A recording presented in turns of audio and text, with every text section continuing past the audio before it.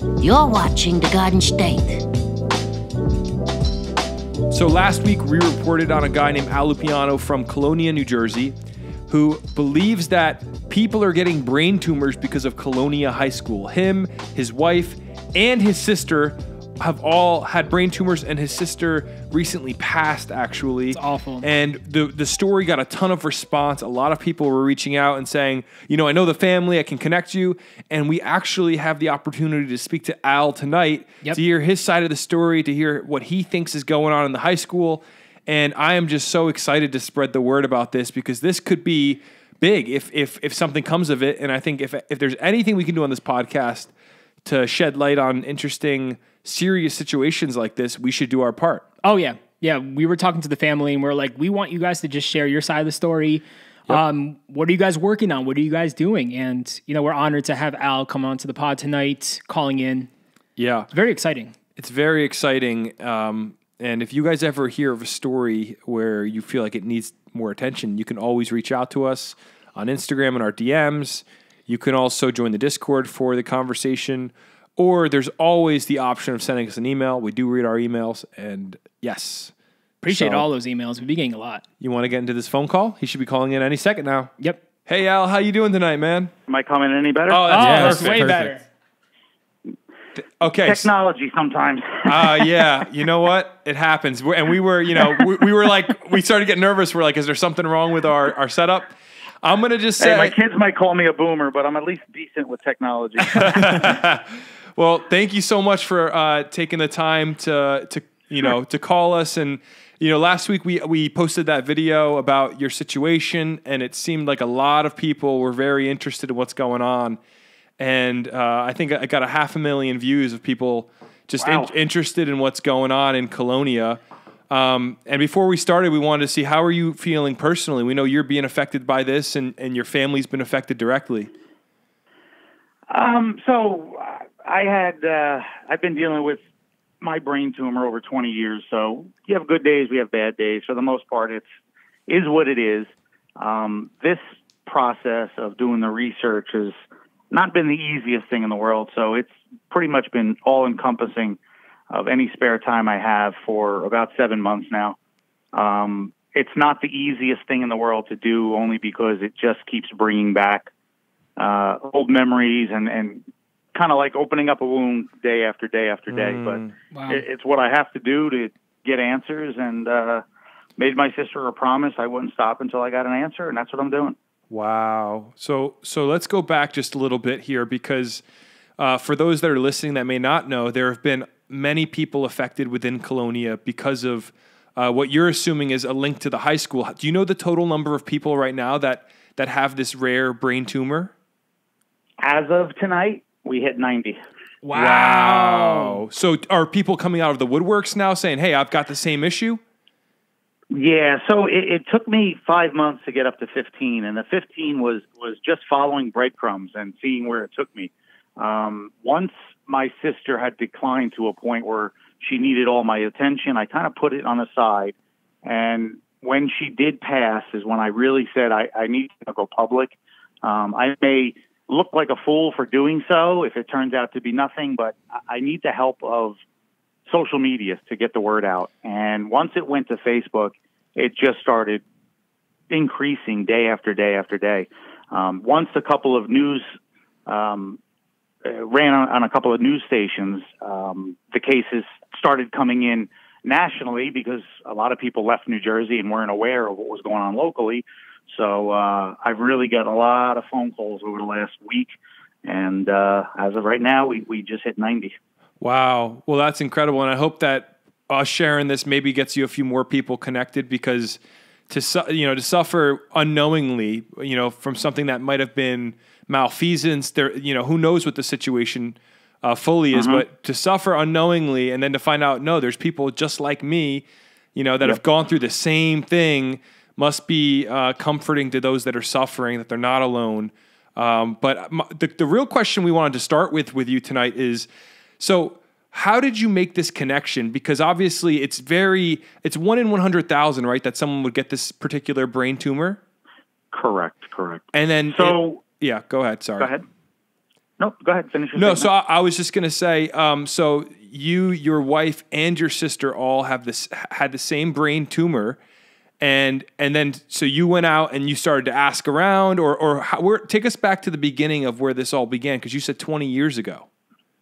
So I was diagnosed 1999 at the ripe old age of 27. Most people that have acoustic neuromas are 50, 60, 70 years old. They're very slow growing. They estimate about 1 millimeter a year. And I was in the hospital for something unrelated, and they had to do an MRI. And lo and behold, they found a gigantic 36 millimeter brain tumor. Wow. Oh my God. It wasn't the cause of my issues at the time, but there was alarm that you have this very large brain tumor and you're only 27. So I started my journey asking questions and trying to research all I could, and kept discovering that these are rare. And someone my age with something that large, I had roughly 36 years of growth and I was 27 years old. And I had an MRI 5 years earlier and it wasn't there. So even my doctor was kind of like, wow, I don't see a lot of these cases, but even yours is rare within these cases. We don't see them your age, and we don't see them as big as yours. So we did treatment, we moved forward, and I just chalked it up to it was just my time to have something, and I moved forward. And I did the best I could to make the best of it, and I kind of became a counselor in the field and guiding people on their path, saying, there is a tomorrow, and there is hope, and don't give up, and here's treatments, and that's what I've done for 20 years. Wow. So when my sister was diagnosed in August, we knew immediately the prognosis was not going to be good. She was in the medical field herself, and what we initially had thought was a benign meningioma turned out to be the worst of the worst, stage grade 4 glioblastoma multiforme. It has a very, very low survival rate. They estimate it's about 1%, and most people don't see 2 years, let alone 5 or 10. 2 hours later, we had received the results from my wife's MRI. Now, she had gone only because she was losing her hearing, and I had pushed her to finally go get a hearing exam. Lo and behold, 2 hours after we get my sister's diagnosis, I received the raw data on my wife, and I'm able to read the MRI report, and there it is. She's got a 30 millimeter tumor, same as mine. Wow. And it just unbelievable. It just floored us. So you said that you were 27 originally personally when they discovered it, and it had like a 33 years worth of growth, really is what it looked like. And you had gotten 30 plus years. 30 plus years, and you had gotten a scan, you said 4 years before that? 5 years earlier, so and there was nothing there. Within 5 years, over 30 years worth of growth happened within your brain. Correct. That is insane. Correct. And that's why even my doctor was shocked, saying that's very, very fast. We don't see these grow that quickly. So that's why we needed to do something soon. He said, at this pace, it could be life-threatening if we don't deal with it now. Wow. So as soon as we posted this, before we even posted it, we did a lot of research, and Josh was reading around some Facebook pages, and we were just trying to fully get a grip on what the situation is. And we began to see a lot of different theories kind of swirling around. Josh, was there one that you wanted to mention specifically? Yeah, so we got over 1,000. We got thousands of comments on the TikTok of a bunch of people like sharing their theories and thoughts on like what's causing this. And one comment that a lot of people were talking about was saying that there was a rock in one of the classes that had radiation in it, and then they had to close the school for a day. Do you recall that happening, or does that have a link to this? So, knowing what I know about primary brain tumors, and I want to just make sure we're clear, I'm not only talking about cancers. I want to focus, these are primary brain tumors. And I did that for a reason, because of their rarity. So knowing what I know about primary brain tumors, there's really only one link that scientists all agree on, and that's ionizing radiation. They learned this from years and years of data after World War II. Wow. They learned this after Chernobyl. So the scientists all agree we've got really solid evidence of what nuclear radiation can do to a human body. There's a lot of supposition about other contaminants and vinyl chloride and PCBs and on and on and on, but they're all anecdotal. They're not really proven. We have theories, but nothing solid. So I started doing digging on specific terms on the internet, and one of them was Colonia, Woodbridge Township, and radiation. Lo and behold, the article came up from 1997 which stated there had been a uranium ore called uranitite. Sometimes it's called pitch blende. They had found a large grapefruit-sized rock in the school that turned out to be uranium ore. Wow. And it just hit me that maybe we're going down the right path. One may not be enough, but it's very suspicious. It's very interesting that we did find a link where I know radiation can cause brain tumors, and now we have radiation in the school. And I wanted to just keep digging down that path to say, maybe we're onto something. Maybe that might not be it, but that might be the tip of the iceberg. Man, this sounds like the makings of like an incredible documentary. I mean, that's just insane that you were Googling and you came up with that. That's crazy. Well, if you're into conspiracy theories, yeah, here's where it goes next. A little bit, actually. So I couldn't wrap my head around, where does a potentially high-grade uranium ore rock come from? It doesn't make sense. They're not natural in New Jersey. You might find smaller pieces, but you're not going to find a large grapefruit-sized rock of black. It looks like a black crystal, very, very unique. It looks like something from outer space. You don't find it in New Jersey. That led me to number 2. There's a secret sampling plant. Sometimes it's called a landfill, about 11 miles from the high school. And it was involved in the making of the nuclear bombs as part of the Manhattan Project. That landfill is called the Middlesex Sampling Plant, sometimes referred to as the Middlesex Landfill. They used to import very high-grade uranium ore from the Congo. And the reason you do that is uranium ore has very low percentages of uranium. So you need to extract the pure uranium to enrich it to make a bomb. They wanted the best they could find. You go to the Congo when you want to find the best uranium. So they were bringing it into this facility in addition to plutonium, beryllium, lots of really nasty stuff. And they were experimenting to see which one had the greatest yield per pound of ore. And when they finished experimenting, it kind of got thrown in the backyard, so to speak. So there were tons of this material on this property in the 40s and 50s. They started cleaning it up and started separating what they considered clean from dirty fill/soil. And that's when things went awry. They started losing track of the clean fill versus the dirty fill. So they moved it off to a secondary site a little bit north called Middlesex Landfill North. And that's when they lost track of the dirty fill. They had records that an asphalt company had taken some away. Then they had records that locals started coming on the site with pickup trucks and carrying the dirt away. Wow. And the government got a little concerned, and they said, we need to get that dirt back. And they just closed the records and said, we got it all back, it's good. So now I started asking myself, is it a possibility that some of that fill from 10 miles away was used in the construction of the high school in 1967? And if that's a possibility, that stone that was found on the property may have been kicked up by a student walking around the grounds, saw an interesting-looking black rock, and brought it into school. Wow. There may be lots of those rocks on the property. Oh, my I don't God. know. That is But that's insane. one of the things that I'm wondering.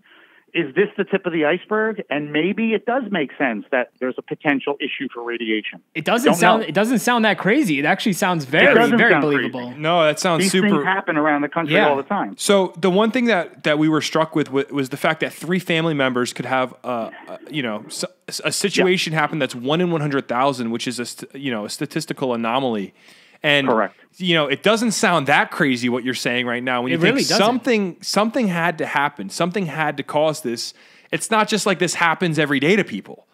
And that is a very, very interesting theory. Is there anything that our listeners could potentially look up if they want to read more about that? Is there anything you'd recommend us? Well, if you want to read the article yourself, very easy search terms, Colonia and Geiger, and it'll bring you to the 1997 article. And if you want to see anything on the Middlesex sampling plant, it's been written about for probably 50, 60 years now. New York Times did a big retrospective on cleaning up America's nuclear past. So there's a lot of articles on this. It's still sitting there. It's a super fun site waiting to be cleaned up. So it's well known in Middlesex Borough that place exists. Wow. Is it a cause? I don't know. But as a scientist, you chase every breadcrumb. And if the breadcrumb leads to a loaf of bread, you dig into it. Yeah. And that's what we do. I'm not going to drop a breadcrumb here and say it's not worth exploring. It's worth exploring until it doesn't pan out. It's really good. And we're still digging. Yep. And one thing we failed to mention on our intro is, do you want to share your background professionally? Because I think it adds to the situation a bit. So I graduated from Rutgers in environmental sciences with a minor in industrial hygiene safety engineering. I did a lot of classes in epidemiology and toxicology. I then worked for the U.S. EPA as a hazmat responder for about 10 years. So I've been all over the country. I've seen everything. I've seen how people can hide things and how they can lose track of toxins and wastes. I then floated around several industries, worked in a steel mill, worked for Honeywell and Allied Signal and Lockheed Martin. And for the last 18 years, I worked for the largest oil spill cleanup company in the nation. I work as a safety engineer for them. We were involved in the Deepwater Horizon cleanup. You probably have seen that on the news once or twice. That took place in 2010. So I've always been involved in the environmental field. And to coin a phrase we use in the marine industry, when this hit home, it hit me in my wheelhouse, so to speak. So I immediately heard bells and whistles go off in my head that we know too many people that have brain tumors. And if you add the three of us up with just some family members that we had associations with that gave us stories, there's too many. Yeah. The high school's not big enough that we should have the number of cases we have. The percentages. Your readers have looked it up. It's 0.001% for an acoustic neuroma. And I have 14 on my list. Oh, my goodness. Unreal. So I guess the question then becomes, what is the next step here? What is the hopeful outcome? Is it that the town would begin to research this? I know they said they're open to it. What would be your hope here for the next step? We had hoped that the feds and the state would come rushing in and say, we're here to help. Unfortunately, we've not received that friendly welcome we thought.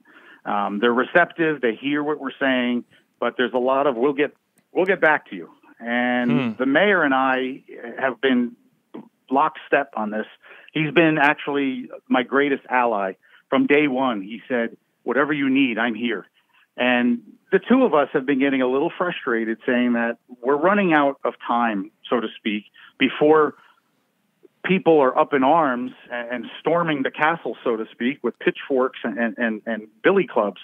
So he's basically stated, if we can't get the feds to listen and we can't get the state to listen, I'm prepared to move on my own, and I'll bring in my own contractor, and we'll start. Wow. And I think it's a fantastic thing that he's willing to do this. We have spring break coming up in a couple of weeks. That's a perfect opportunity to get a team of scientists in there to really do a deep dive and make sure our children that are in this school are not being harmed. Well, that was going to be my next question. Do you think they should be shutting down the high school now, or are all these cases from like years ago? They are, and that's what I've tried to explain to people. I said, this is not an acute exposure. This is a long-term chronic exposure. So is there any harm in continuing to go to school for a few more days, a few more weeks? No, I see none. My nieces are in the school. I have my cousin's children in the school, and we're not pulling them out. I don't see the need to do that.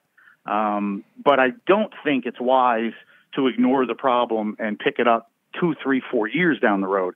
The sooner we know, the better we can react. Yep. And I'm not sure if it's even there. I'm optimistic. I'm hopeful that it's not a problem. And maybe they can learn something from what happened in the past. But God help us if the problem still exists. Yeah. And that's what we're all afraid of.